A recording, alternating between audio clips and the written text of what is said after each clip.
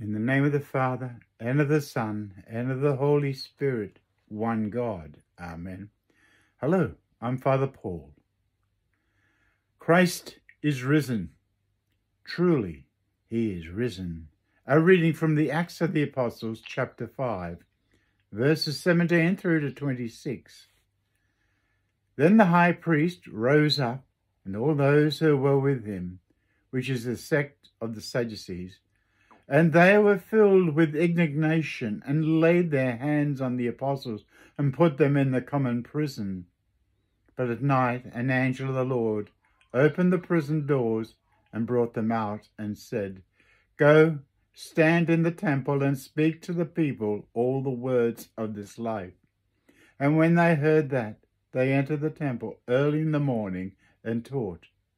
But the high priest and those who came called the council together with all the elders of the children of Israel, and sent to the prison to have them brought.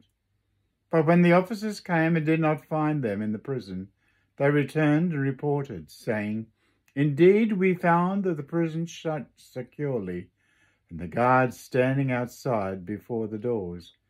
But when we opened them, we found no one inside.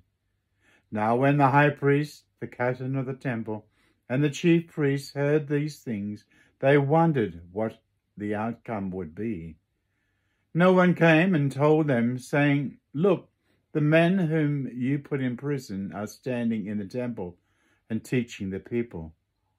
Then the captain went with the officers and brought them without violence, for they feared the people, lest they should be stoned.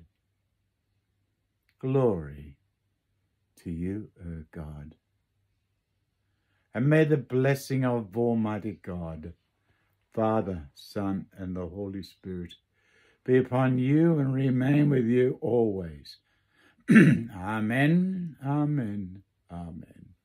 Most Holy Theotokos, save us. Amen. Christ is risen. Truly, he is risen.